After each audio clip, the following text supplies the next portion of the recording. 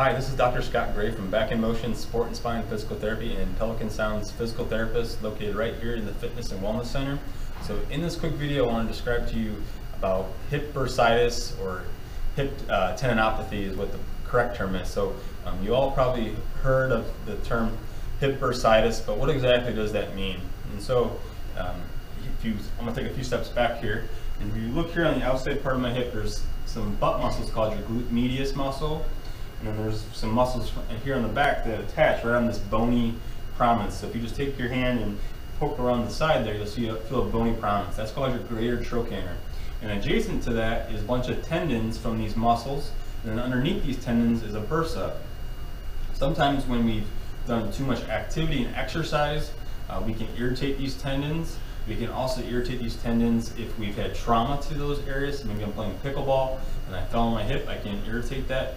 Or if this hip's just even weak, we can over time irritate the tendons and the bursa. So some common symptoms besides just pain and tenderness is just weakness of the hip.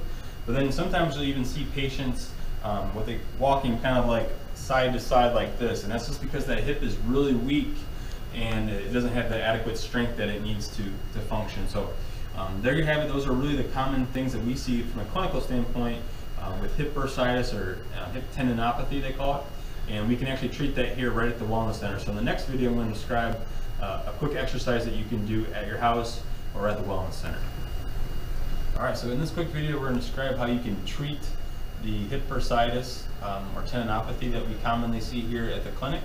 And so before I actually show the exercise, I do want to put out a disclaimer that with this hip bursitis or tendinopathy condition, the problem with this type of condition is that if you don't exercise it, it doesn't get better. And if you do too much, it doesn't get better. So really getting some expert advice on how much to do is typically the best approach.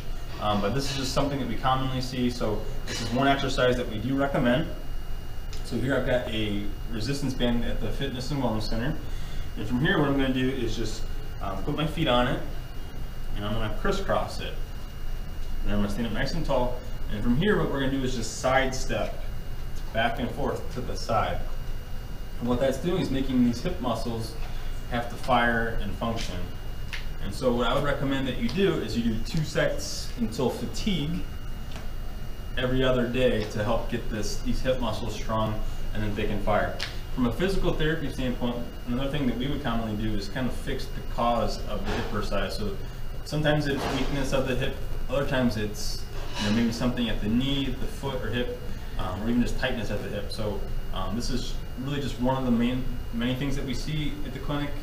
It's weakness of the hip. So if you do Pilates, I think that your hip bursitis will feel better.